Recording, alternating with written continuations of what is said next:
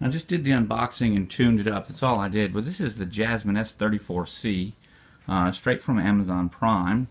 Regularly about $150 to $200 or something they say. I think MSRP is right around $199. It's December 23rd, 2013. And just kind of want to show you how nicely it comes packaged. You know, they have all their little markings on here. Of course, tissue paper. The guitar is wrapped up in the little cellophane. There's a protector that you can pull off.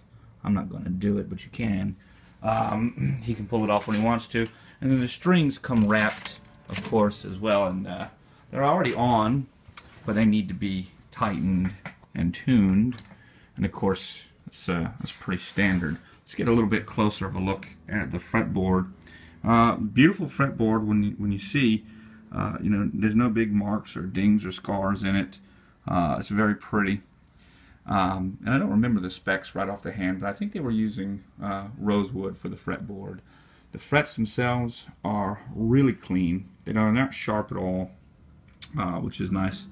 Oh, just so you know, these are the Arpeggio phosphor bronze light gauge 8020, which is, of course, pretty nice. When you go around the, this has got like a small jumbo feel to it. It's an NEX style guitar, so it's not a dreadnought styling. You'll notice that the 8 shape, if I can get both of my other guitars in here.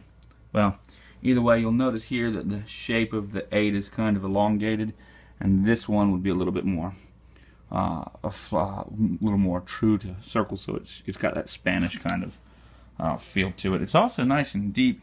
You're locking about 4 inches, 4.5 inches deep there. 25 frets on the neck, which is really nice.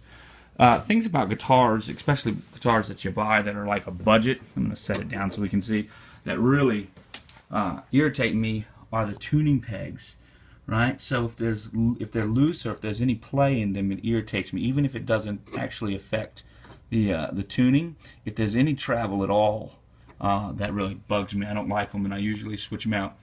These are beautiful, very tight, very responsive, and a very nice slow wind, so you're able to get a very precise tuning. It took me about 5 minutes to get it all tuned up, and you know, real nice. To kind of talk about the finish, I thought it would be glossy. I should have read this description. I thought it would be glossy only because of the photo. It's actually a matte or satin finish.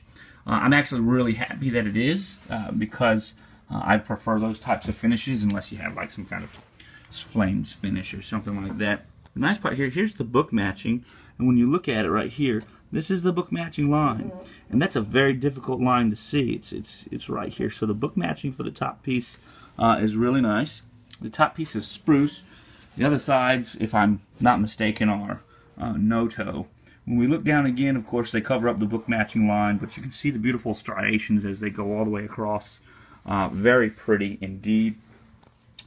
So my point is that the finish is very nicely done.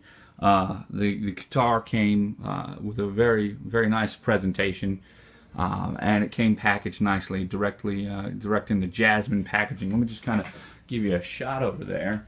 So as you look, you'll notice we got that full Jasmine packaging, as well as, you know, serial numbers and all that other stuff.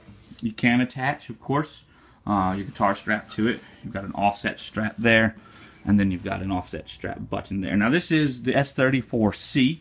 We'd like to kind of turn around for just a second and give you the opportunity to hear it play.